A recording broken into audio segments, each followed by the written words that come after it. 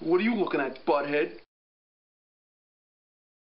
So this is my review for the 1981 film Thief. This is directed by Michael Mann. This is actually his first movie, so I'll kind of get into that a little bit later with movie connections. But this is his first feature-length film from 1981. It's got James Caan as the main actor here. He's a pretty big star by this point. He already did the first two Godfather movies. He did Rollerball and a couple other things by this point. So he's a well-known actor. I like James Caan. I mostly only know him for like the Godfather movies, and then later like The Way of the Gun and some other movies.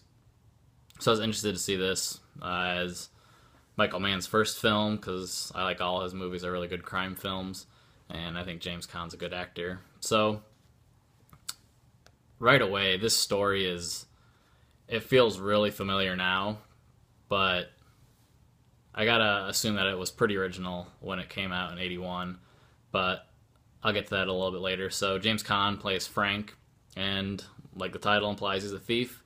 He specializes in stealing diamonds, and he has a partner played by James Belushi. His name's Barry. A couple other guys he works with. He owns like a used car dealership, or just a car dealership. I guess I don't know if it's used or not. But those are his partners. He has a friend named Okla. He's in the prison, played by Willie Nelson. He doesn't have a big part, but there's not really a big cast either. And then one of our other main guys is Leo. He's played by Robert Prosky. You'd recognize him if you saw him. He's an older guy. Let's see, trying to think. Mrs. Doubtfire. I noticed him most from The Last Action Hero. He plays Nick, the usher in that. He's also in Gremlins 2, the new batch. He's the guy that plays Dracula. So he's a recognizable guy. Might not know him by name. Most people probably don't. But you'd probably recognize him. Apparently this is his first movie, I think. He didn't start acting until really late in his life. So anyways, his name's Leo. And he approaches Frank and asks him if he wants to start doing jobs for him. Apparently Leo's a big wig, I don't know if he's like a criminal world boss or underworld boss, whatever you want to call him, but he's kind of a guy that has his hands in a lot of things and just pulls a lot of robberies, I guess, and is the man about town. And he asks Frank if he wants to do some jobs for him. Frank wants to get out of the business. He's kind of wanting to just, hang up his guns or whatever and get out of town, just make some more money, but he doesn't really want to do this for much longer. So he's very hesitant to agree to Leo's terms, but he says he'll do one or two jobs, but they all have to be on his terms and everything like that, and then he's out. So that's the plan. But then Frank and Barry and a couple of other guys, they're going to go and steal a bunch of diamonds from this really impenetrable safe. And, so that's pretty much the deal. They're just planning this job. And then, surprise, surprise, some things maybe go wrong later with the job in the terms of, getting out of the business. Kind of a familiar trope for this kind of heist movie, crime film. But then also, of course, there's a love interest in there. Her name's Jessie, played by an actress I didn't really recognize at all. The actress's name is Tuesday Weld. Kind of interesting, actually. I was just never heard of her, and she's the main female in this, and I was just female actress, and I was just interested. I guess she has a really interesting backstory, that actress. I guess she was like an alcoholic by the time she was like 11 and was supporting her whole family through like she was like a child actress and then, or a child model, and then became an actress, and just had a really crazy life. And then later she was getting all these big roles, like the lead role in Bonnie and Clyde and all these big movies, but turned them down. Just kind of played by her own rules, just wanted to do whatever she wanted. But that's kind of besides the point. That's kind of an interesting backstory for this actress. That is the biggest downfall, in my opinion, of this film, is the romantic relationship between Frank and Jessie. It's handled really poorly. It's just very weird.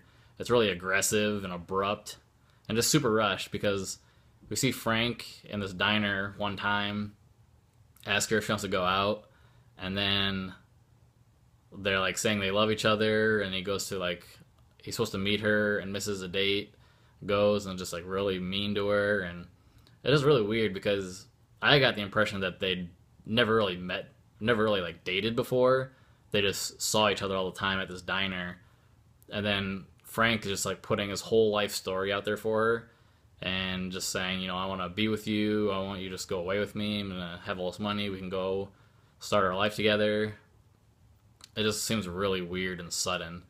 And if that's not the case, if they had some sort of relationship before, it was not conveyed very clearly. Because then they get married really quick. They're going to look for kids. They're going to adopt some kids. It's just really weird. I thought that was a really bad part. That was like the biggest detriment to the film, is that part of the story. It's weird. There's also like some cops later come in and they're trying to pin this certain theft on Frank and all those things, and so kind of similar. The cops are just unexpectedly like super aggressive. I just kind of, I don't know if it's the acting that's bad, just like maybe because it's an early 80s film, but just kind of got a weird vibe from that as well. The heist is pretty good. There's some really good shots. They're using like a big acetylene torch type thing. It's like the movie The Score. It's like a big torch thing that they're using just to cut the door open. There's some really cool shots of like inside the safe when they're doing that. It has a pretty good soundtrack. The film has a good soundtrack by Tangerine Dream. They did a lot of scores in the 80s. But, so anyways, it's a good film. It's decent. But it's just really, really hard to ignore the fact that this is pretty much like a precursor to Heat and The Score. So, obviously, Michael Mann's masterpiece is Heat, with Robert De Niro and Val Kilmer, Al Pacino. And this is pretty much beat for beat the same. It's not the exact same story, but you can definitely see where the material came from. So James Caan's character Frank is pretty much the same as Robert De Niro's character in Heat, and even as similar as the love interest that comes in later and kind of suddenly. It's handled much, much better in Heat. So Heat is like the perfect example of a heist movie. Everything is perfect in that, and this is just kind of a precursor to it. There's some things that are wrong. You kind of see how Michael Mann's getting his repertoire up, figuring everything out, and he perfected it with Heat, and this is just kind of a stepping stone to it. He also did, it's kind of interesting because he also did pretty much the exact same thing as Heat before he did that, called LA Takedown. So he did Thief, LA Takedown, and then Heat. So he pretty much did that story 3 times. And by the 3rd time, he perfected it. I mean, Heat is amazing. So I think that's a really good way to think of it. And like I mentioned, The Score is very similar as well, with, again, Robert De Niro's character is a thief, a jewel thief. And he's really good, but wants to get out of the business. And that has a big twist in it with Edward Norton's character.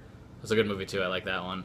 And they used the similar tactic as that big acetylene torch I talked about to cut open a safe. So, I mean, this is kind of a definite precursor to those 2 movies. So I think it's worth a watch for that. And it's also worth a watch if you like Michael Mann. He doesn't have very many films, so this is the first one that he did. And after this, he did a movie called The Keep. And then he did Manhunter, which is, I did a review for that not too long ago.